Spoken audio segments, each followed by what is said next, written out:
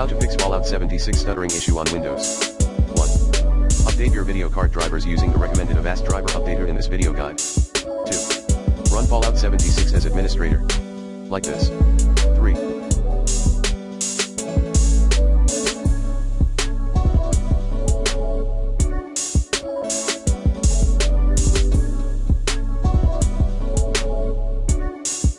Check your antivirus software.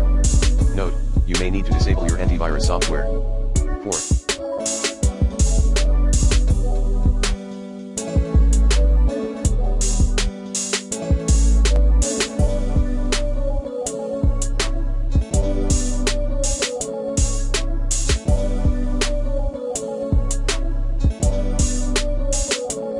Edit configuration file, Fallout 4 prefs at c:\users\username/documents/mygames/Fallout 76.